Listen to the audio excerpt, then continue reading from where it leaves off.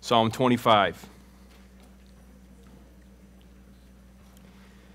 As any parent of young children will tell you, one of the most difficult lessons that we have to teach our children is the lesson to wait. It just seems like it just is it's one you have to teach over and over and over again. I know my own experience is that repeatedly I find myself saying things like, just wait just a minute. Give it a minute, it's okay. Or just trust me, it's all right.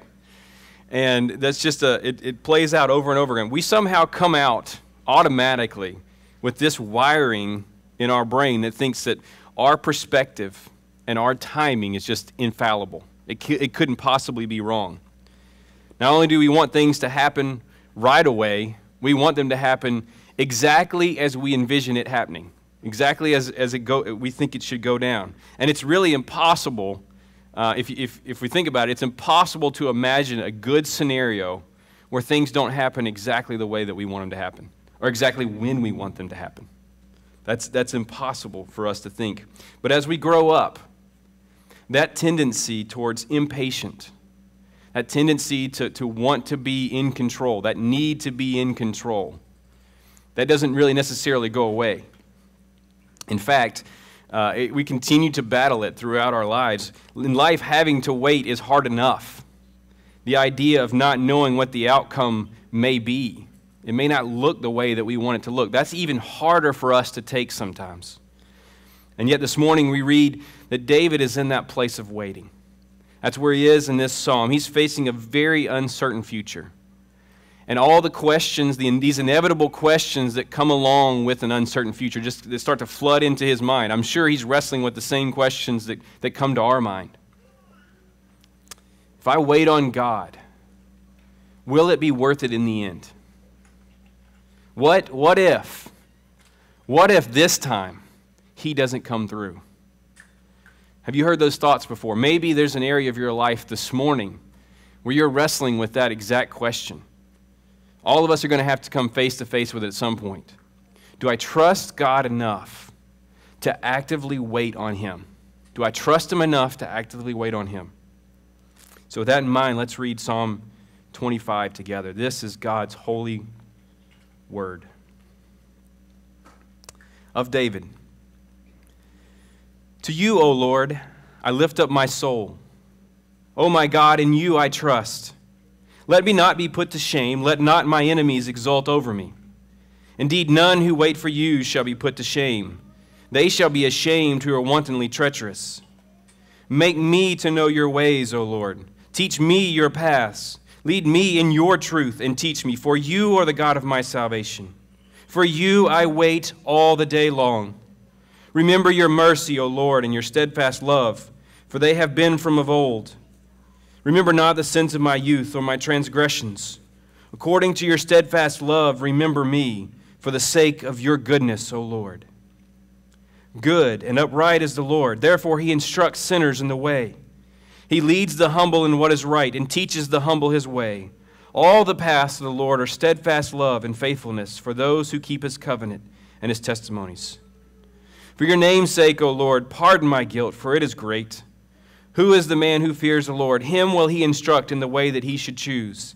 His soul shall abide in well-being, and his offspring shall inherit the land. The friendship of the Lord is for those who fear Him, and He makes known to them His covenant. My eyes are ever toward the Lord, for He will pluck my feet out of the net.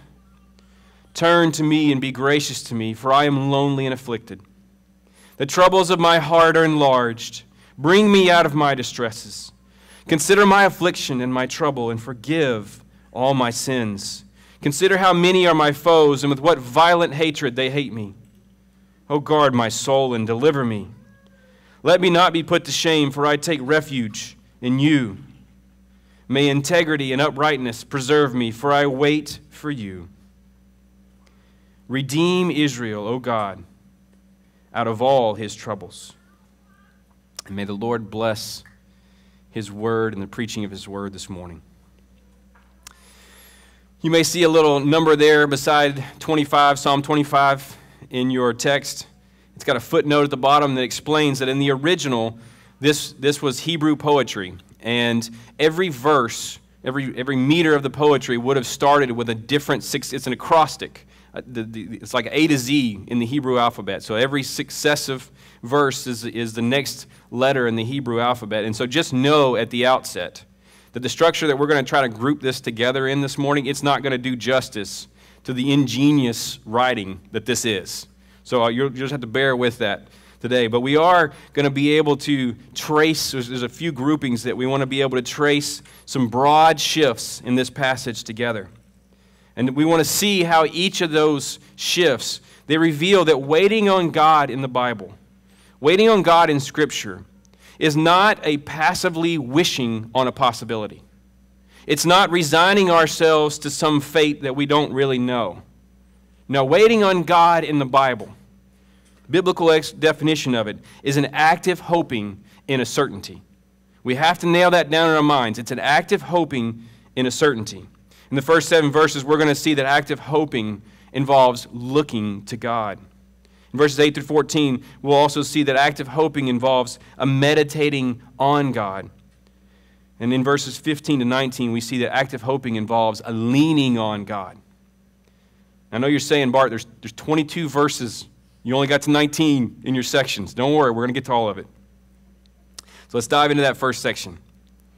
David is not indecisive. He's actively looking to God. This is not an indecisive moment in his life. Notice both the earnestness and the orientation of David's prayers. Waiting on God requires both this earnestness, this eagerness, and an orientation. You see how many times he uses the word to you, and yours. He says, "To you, O Lord, I lift up my soul." This is a man of action. He's used to being in command and in control. And yet here he is entrusting himself completely to this covenant-keeping God of Israel. And then he repeats the request with this deeply personal resonance. He's not only Israel's God, personally, he's David's God. He says, "Oh my God, in you I trust." That's the tone of somebody the tone that you would take with somebody that you know really well. Somebody who knows you. Somebody that you've kind of been through it with, so to speak. That's how he's addressing the Lord. And you can feel the fervency. Despite the literary skill of this psalm, the way that it's composed, this is not David sitting down in an easy chair. He's not waxing eloquently from a desk thinking this is going to sound really good. So no, the psalm itself is arising. It's arising out of his life and death struggle that he's in the middle of. And we see the desperation kind of start to show up at the end of verse 2. He says, "Let me not be put to shame. Let not my enemies exult over me." And that's right there where we can start to feel just the humanness of this psalm. We can begin to relate to it because all of us have been in those paralyzing moments in life. Or we can imagine what it would be like to be in his shoes. What do you do in that moment? Where do you turn? Is your first instinct in that moment in life to just try to turn and try to piece something together and see if you can't figure something out? That doesn't mean that we don't act. I'm not saying that. But David's instinct, David's example here is something for us to heed. We're supposed to let our actions flow out of entrusting ourselves to God. When we do act, it's out of faith and trust in him. Listen, none of us is built to carry the burdens of this life on our own. Nobody in this room is built to carry the burdens that you're going to be faced with in the course of your lifetime. And like David, we need to be ready to trust and look to the Lord. Hidden in verse 3, we catch the first glimpse of what's allowing David, what's undergirding David's willingness to do that. Why would he look to the Lord? Well, you see that, his certainty. Indeed, none, in verse 3, none who take refuge in you shall be put to shame. They shall be ashamed who are wantonly treacherous. David's convinced that no matter how it looks on the outside, no matter how it may even feel in his own heart, which we'll get to, we'll see that there's turmoil within him. No matter all those things, despite all of those things, he's convinced that God is going to act, that God has not forgotten. He's not going to miss. When David looks to God, God's not going to miss that. In the middle of handling all these other requests and crises, he's not going to let this one slip through the cracks. David knows that he's not going to be the first person that God is going to miss. None who wait for you shall be put to shame. He's not an exception. And church, neither are we when we look to God. Notice also that looking to God, it means growing in the knowledge of God. David's petition in verses 4 and 5 shows us that. He asks, "Make me to know your ways, O Lord. Teach me your paths. Lead me in your truth, and teach me, for you are the God of salvation. For you I wait all the day long." You see how this personal, me, do that for me. I wait for you. There's this connection of learning about God and learning about his ways and us waiting on him all the day long. It's an active waiting. David's probably towards the end of his life when he pens these words. And so it'd be easy for him, having been in the position that he's in and having the experience that he's had, to begin to settle into his own way of doing things, to just live and trust his own perspective. And yet here what we see is that David instead has a deeper longing to know the ways of God. He's grown more suspicious of his own heart, and he's seen the limitations of his perspective. And so that doesn't mean that David hasn't made any progress in his walk with the Lord. In fact, it means that this instinct to patiently trust God, to look to God for his guidance, that is the progress. That is the progress that he's made in his walk with the Lord. And that instinct is really instructive for us as well, because we notice that he's not primarily interested in some subjective sign or some omen.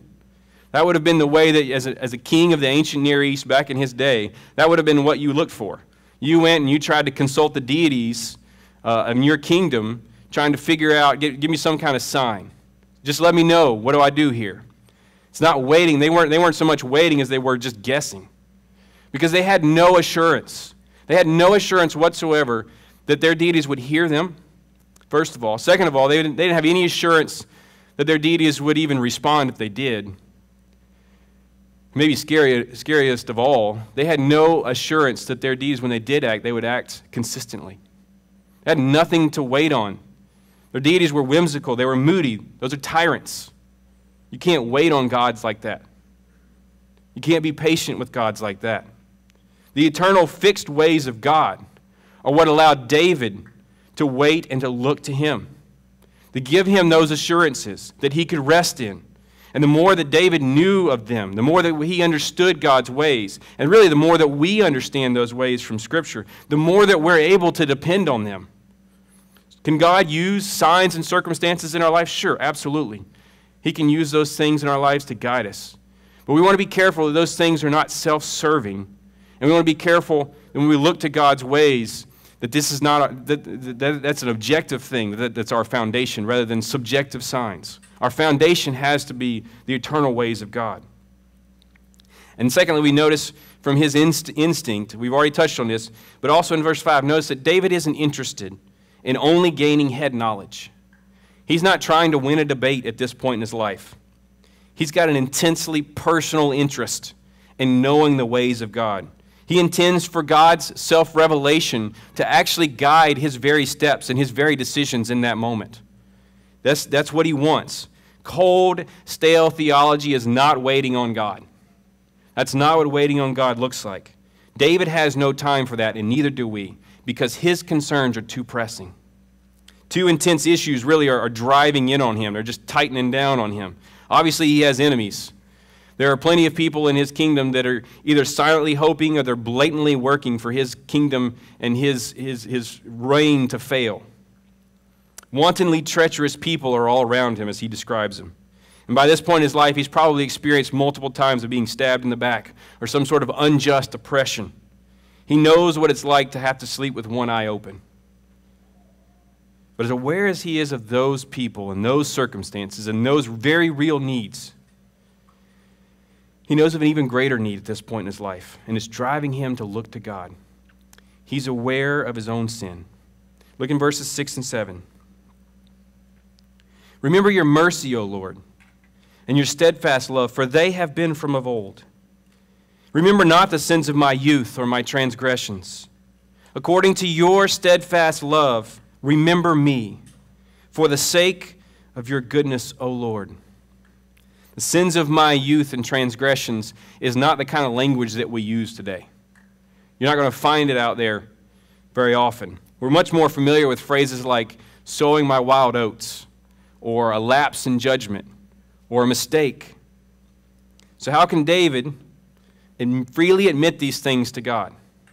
How can he confess these things to the Lord? He's aware of how serious his sin is against God. He knows the repercussions of his sin towards the Lord. And yet here he is. He's actively bringing his sin, his confession to the Lord. Listen, David's a sinner just like the people who were oppressing him. He has no reason on his own. He's not inherently better than them. His expectations that God would act on his behalf, his looking to God, is not based on the fact that he's better than them. That's not what David is looking for. David knows God has a good memory. And he knows that the passage of time cannot fix David's record of wrongdoing before the Lord. Rightfully, David, he knows that he should be expecting sorrow and wrath from the hand of God. But David doesn't expect that. David doesn't expect that.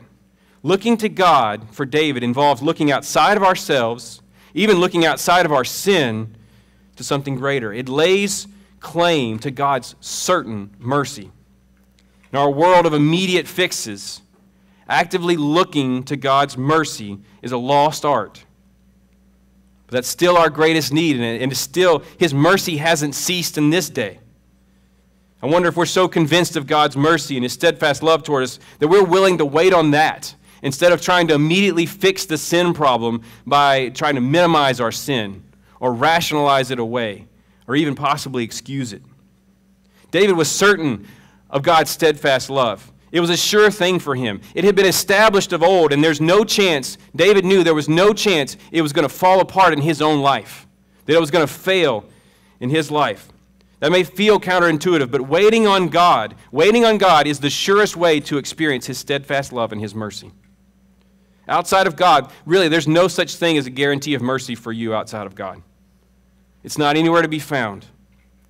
But God's very nature doesn't allow when we come to Him and we present our sin to Him, and we call out for mercy, we plead for mercy, His very nature doesn't allow that to go unheeded. His faithfulness compels Him to act in kindness towards sinners who call on Him. That's why David could bring his sin to God. That's what allowed him to look to the Lord with his sin, with that need in his life. Because he knows that there's nothing in the universe that's more certain, that's more fixed, that's more sure than God acting for the sake of His own name. It's the most certain thing David could count on. God is going to be consistent. His steadfast love and His mercy are from of old, and He does not change. And that's why we look to Him. That's why David could look to Him with the sin and the need for forgiveness. And so we see that active hoping involves looking to God. Secondly, active hoping involves meditating on God in verses 8 to 14. In the midst of his petition, David just pauses, and he begins to recount all the things that he knows to be true about who God is and how He acts. And as he does that, it's like this dam breaking in his mind. All these sweet truths just come flooding into his heart. And he begins to think, God is good. God is upright. This isn't a deity who begrudgingly dispatches help from a long ways away. He's saying, from over here, I'm just going to drop some help over. This is a faithful Savior instead, who's powerfully and personally leading His people moment by moment. And look at how God rewards those who wait on Him. He instructs sinners in the way. Elsewhere in the Old Testament, our sin is described as each of us having turned to our own way. That's how sin is described in the Old Testament. We naturally, like we talked about, our perspective that we're born with, we naturally reject God's ways for our own ways and our own thoughts. And yet here's this beautiful picture, really, of a loving, gentle parent who's kneeling down to teach his children. He's patiently instructing. He's carefully leading. He's joyfully teaching the humble. He's a careful instructor. He wastes nothing in his lessons. Think about the impact that your favorite teachers had on your life. Just the difference that teacher has made for you and how good they were at teaching you things and helping you understand and grasp concepts that maybe you weren't able to grasp on your own, or see things differently and really be able to wrap your mind around it. And what a difference that makes in your life. And how grateful that you are for God having put that teacher in your life. And yet that's only a small echo of this great teacher who has committed himself. Man, there's times he should have failed me many grades, but he's committed himself faithfully to walk with me and to guide me.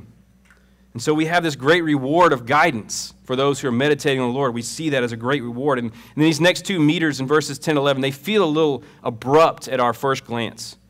He says, all the paths of the Lord are steadfast love and faithfulness for those who keep his commandments and testimonies. That's immediately followed by this confession. For your name's sake, O Lord, pardon my guilt, for it is great.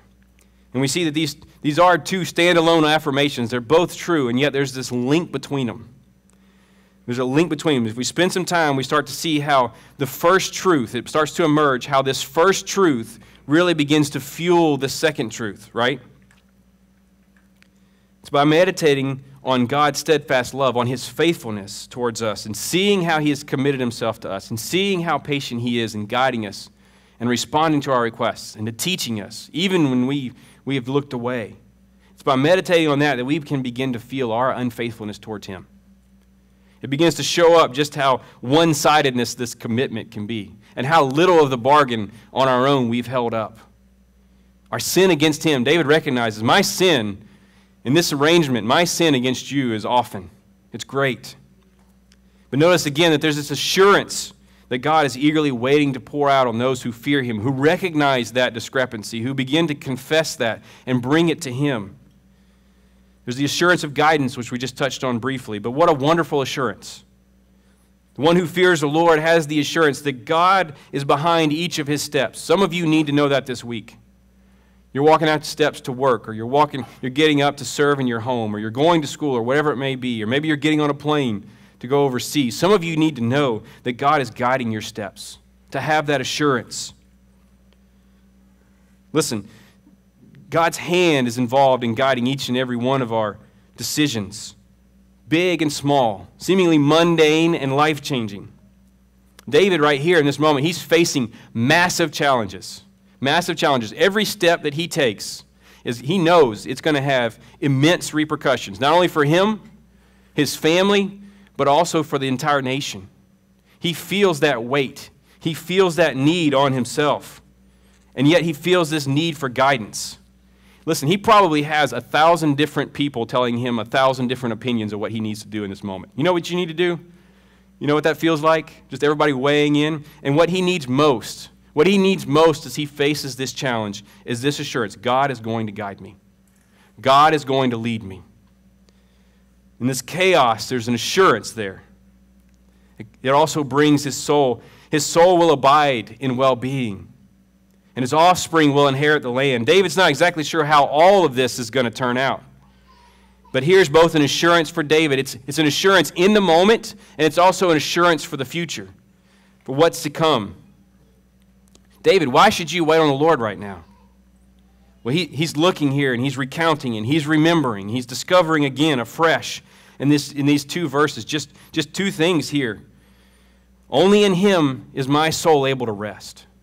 In the midst of these challenges, only in God, as I look to him and as I meditate on him, as I trust in him, only there can I find rest. And only there is this absolute assurance of the future that I need. We should not take for granted the certainty of a blessed future. We're supposed to use that and meditate on it and use it to actively hope in a certainty. We're supposed to do what David is doing here. Spend time recounting that. Let our souls abide in the good of that. Will it be worth it in the end? David says, I'm reminding myself the offspring of the one who fears the Lord is going to be the one who inherits the earth. He's going to be the one that's left standing in the end.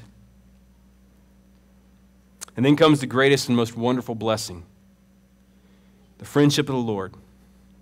The original idea in this term was kind of an inner counsel, being brought into a trusted confidant, being in the inner circle. And we should just stop on this one. This is one of those moments where you just kind of step back and you just can meditate on this. And it could bring assurance and just joy to our souls. We aren't used to this. We aren't used to this. This is what we're used to. The world says, I'm willing to associate with you if it benefits me somehow. We're careful who we let into that inner circle because we don't want our reputation necessarily to take a hit because of somebody else. We see this play out time and time again in every area of society, don't we? Something negative may come out in the media or at work or at school, and immediately people start to just kind of back away, maybe even in your family. Something that causes people just to, even it doesn't have to be true, but they begin to hedge their relationship towards us. So how hard it is, how difficult it is to wrap our minds around somebody who knows us fully, who's seen it all, who's seen us in our unattractiveness, who's seen us in our filth, and yet he is the one here saying he's willing to associate himself with us, to unwaveringly be known as our friend. I wonder if we believe this morning that the friendship of the Lord is for us. Do you believe that? Maybe that's your thoughts. That's for somebody else. That's for somebody who's got it all together and who looks the part. Surely if he actually saw who I was, he'd want to keep me kind of at an arm's distance. If he truly knew what was going on in my mind, he wouldn't want to be seen with me. That's the way we think because that's the way we are. And yet as we open our Bibles, we read the opposite. The pages, they reveal a Savior who's a friend of sinners. Where's the wisdom of this age that can compare with that? A holy God who is morally revolts by our sin is so committed. He's so committed to steadfast love and mercy that he takes it on himself in order to make a way back to him. That's the story that we read. I wonder this morning if you believe that the friendship of the Lord is for you. Actively hoping involves meditating on God. It involves learning his ways. Yes, thinking about God's holiness, and as we learn his ways, his holiness, it increases and reveals the depths of our sin. That happens. But how shocking is this? Instead of that making your future less sure, look at what it does. Those who fear God, those are the very ones to whom he makes known his covenant. See that at the end of verse 14? Those who are aware of their sin and they're aware of God's holiness and they fear him and they come to him and they meditate on him and they look to him, those are the ones he makes known his covenant. Do you want your soul to be anchored in the assurance that God is for you? Spend some time meditating on him, waiting on him, learning about him, and recounting those truths in your heart and in your mind. And we see from David that doing that leads to this last part. Finally, actively hoping involves leaning on God. Look at verse 15. My eyes are ever toward the Lord, for he will pluck my feet out of the net. This meditation on God and the assurances that it's brought into David's life, it allows him to do something. It allows him to fix his eyes on the Lord rather than his circumstances. He's in the midst of a rough, uncertain season, and yet that's what it allows him to do. Listen, leaning on God means bringing the specific things that we're dealing with to God. We know he's sufficient to not just meet our needs in general, but to meet each one of those needs specifically. There's an unbreakable connection here between the truths that David has recounted and meditated on and thought about God and the needs that he brings to God. Those two are, in his mind, that's one leads to the other. And we need to pay attention to that because I'll bet that the needs that you're going to see in these verses, I'll bet those are some of the same needs that you're dealing with and have dealt with. In verse 16, he says, he's lonely and afflicted. For David, it feels like there's nobody that he could confide in. He feels abandoned and deserted. And yet he can ask the Lord to turn and to be gracious to him because he knows for sure that the friendship of the Lord is for those who fear him. In verse 17, he talks about the troubles of his heart being enlarged. Inside, he's dealing with this inner turmoil, anxiety, and sorrow. And it feels overwhelming for David. They've grown in his heart.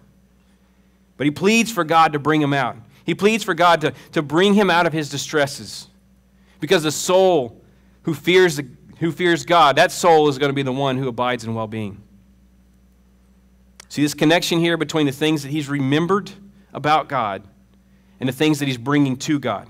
There's specific things about God's character that he knows to be true that's allowing him to bring specific needs to be addressed by this God of all sufficiency. That's really important. Verse 18, we see the battles that he's facing.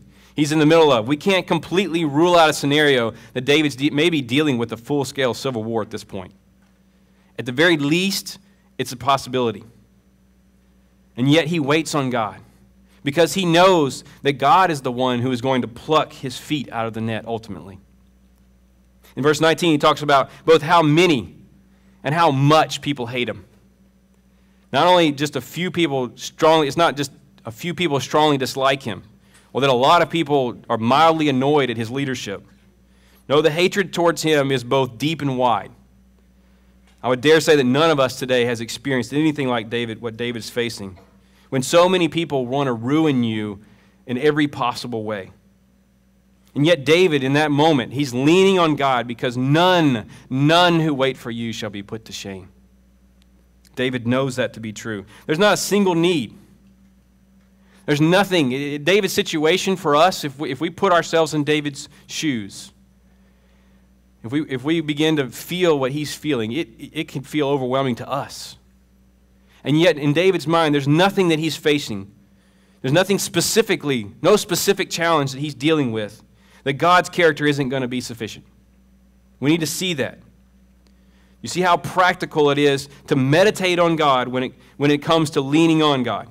One leads to the other. That's a practical thing. The more of God's ways we come to know, the more relevant he becomes in our hearts and minds in those moments. And there's not a single need that we can bring to him that he's going to miss or he's not sufficient for. We have to be convinced that he's trustworthy before we're willing to entrust ourselves to him. In other words, we have to believe that he's worth waiting on. For some of you, that may sound like a terrifying prospect. Maybe you've entrusted yourself to somebody before and you've been burned. And really, you're kind of screaming down this track of never again. I'm never going to do that again in my life. Or maybe the weight of your sin and your guilt and your shame, it feels so great that it's just pulled you off in this ditch where you feel like, man, I can only count on myself. I can't look to anybody else. Nobody else. I'm not worth anybody else caring for. It's possible that past disappointments have just kind of stacked on top of each other, and so now you're kind of in this mode of just keep your expectations low. As long as we can just get through it and not be disappointed. Maybe you just sat down in despair.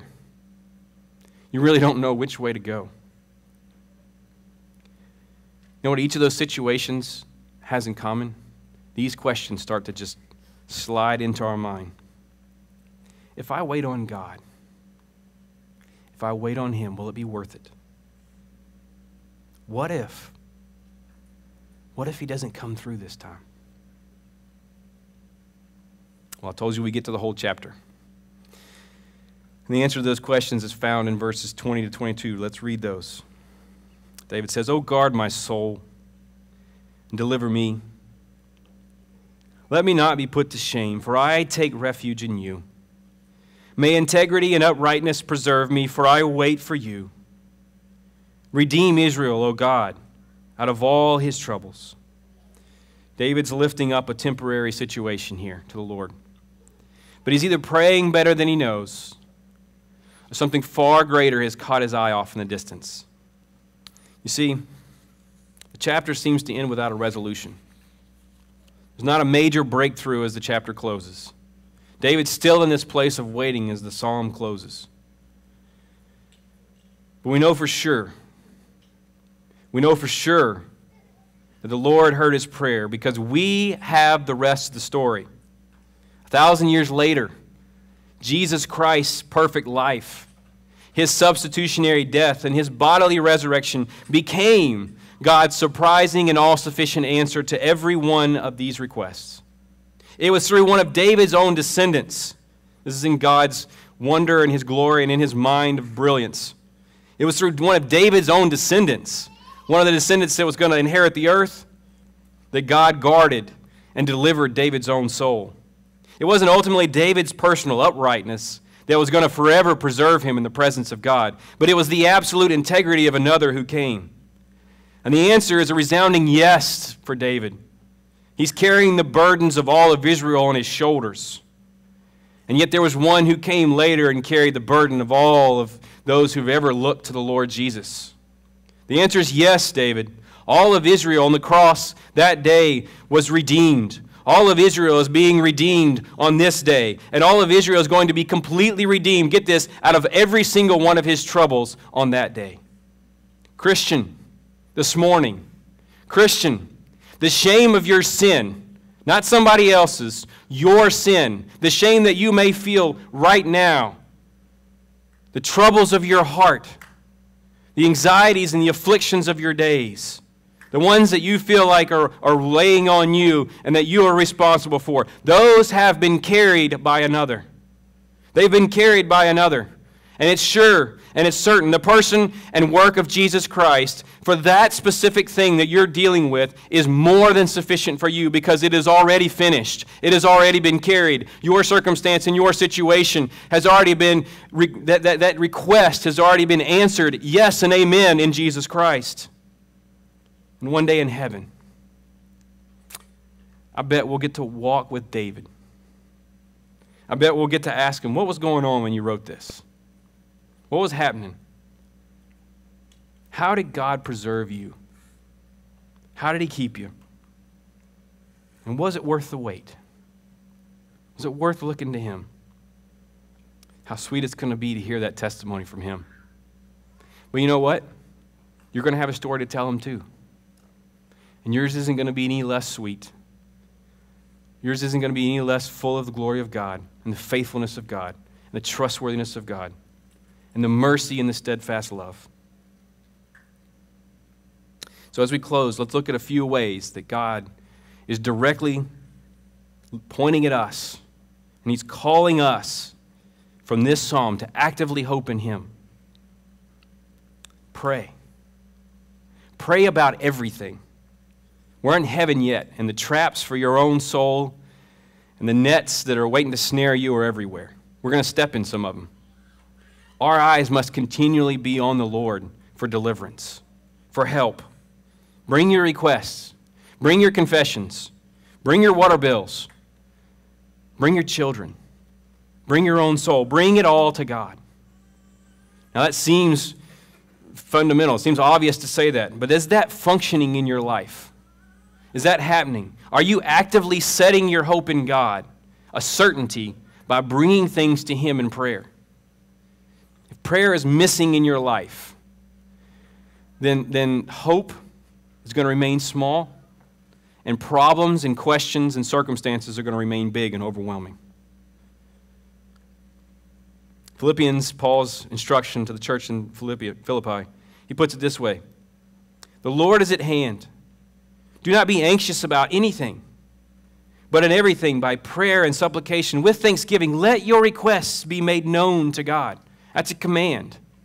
This is what David is doing in this psalm. The Lord is at hand, and I'm going to tell him each and every single one of my requests, all the things that I'm dealing with, because he is at hand and he is sufficient. And so we pray. Secondly, we read and we rehearse. We read and we rehearse. It does no good to theoretically claim that the gospel is sufficient for all of my needs, and yet still remain ignorant of the ways that it actually is sufficient for all of my needs. How the gospel addresses specific circumstances and situations. And even more than that, if we've learned those things, it does us no good if we forget all about them in the moments where we need them the most. If we say it's sufficient, we need to be able to remember that and make those connections. David meditated on God and his promises. We have even more and surer and better ones. We can bank on those. Listen, you won't lean on what you don't trust. And you can't trust what you don't know or what you forget. And so we need to be reading and we need to be rehearsing and we need to be meditating and following David's example. And finally, be willing to wait on God. Be willing to wait on him. In what area of your life is that the hardest to do right now? What area of your life? We all have areas of our life that we're just hesitant to wait on God for. It may not turn out the way we want it to turn out. It may not happen when we want it to happen. And so we're just hesitant to wait on him. Young single, are you willing to wait on God for that relationship? Parents, are you actively waiting on God for the future of your children? Senior saints, you finally earned a spot where you have some flexibility in your life. You have some ability to do the things that you want to do. Not that those things are wrong, but are you willing to entrust that season, that final stretch to the Lord where you're trusting Him and looking to Him, saying, Lord, what would you have for me in this season? Non-Christian, are you willing? Are you willing to entrust your eternal soul to the friend of sinners, to the Savior Jesus Christ, the one who has promised, and He cannot turn back, that He is faithful and He is merciful to those who call on Him? For everyone who calls on the name of the Lord will be saved. He can't break that. That's for you this morning. The friendship of the Lord is for you this morning if you will turn from your sin and call on the name of Jesus Christ. Whatever situation, whatever person or whatever it is that's coming into your mind, that's kind of coming into your mind as we're talking about this, the Holy Spirit's bringing that specific thing. That's the thing I'm talking about. Is it worth leaning on God there with that? Notice in this psalm how David over and over again, he's just speaking in absolute terms. He's speaking in absolute terms. It almost seems too good to be true. When he talks about how when people look to Him, it's absolute. There's no exceptions. God is not going to fail those who are banking on Him. He does not fail. He cannot fail. It's against who He is. He'd have to stop being God to fail you in that area of your life. Maybe it may not happen in your timing or the way that you would have pictured it. But listen, despite that, there's no scenario where He fails. There's no scenario where it's not ultimately good. There's no scenario where the blessings are not poured out on us for those who are looking and waiting because it's sure, because it's fixed, because we sang about this morning, it is finished. What happened on that day is what your surety is today. What was sufficient then, when Jesus said it is finished, that's the sufficiency. That's the moment. Everything else from there on is for us to grasp by faith and to meditate on and to look to God and to bring those things to God. You see how the gospel is supposed to be functioning. We're a gospel-centered people. That's what it looks like. Even with our sin, even with the things that we would prefer to keep hidden, even with the things that we think should keep us separated from God, God is faithful and He's steadfast, and those are the things that we bring to Him. Those are the moments when we're facing the overwhelming, we don't know what to do. Those are the things we bring to God. Are you willing to trust Him there? So David speaks to our question this morning. If I wait on God, if I just actively hope in a certainty, in the end, will it be worth it? This psalm this morning reminds us, and let it continue to remind us. Remind you tomorrow when you walk out the door, absolutely yes. Let's pray. Heavenly Father, we thank You for Your word because it reveals You. It teaches us about Your ways. Lord, we thank You that You have revealed Your secret counsel to us, and You've given it to us in the form of Your word. And through the power of Your Holy Spirit, opening our eyes and helping us to see the glory of Your covenant that is unbreakable and how that meets every single one of our needs, Lord. And Lord, this morning, some of us are wrestling, or maybe we're tired of wrestling, or maybe there's circumstances that we don't know what to do. Lord, this morning, I pray that there would just be Your Spirit, through Your word, would lift our gaze. Would lift our gaze this morning to You, to Your sufficiency. Lord, help us to see how a specific part of who You are and make that connection with a specific need that we have. And may we rejoice in that. May it bring great joy to us and strengthen our faith. And Lord, may Your church be built as a result. We thank You for Your faithfulness. We thank You that we know that You answered David. And we thank You for the certainty of that day. Lord, guide us Guide us as your people. Teach us in your ways and in your truths. In Jesus' name, amen.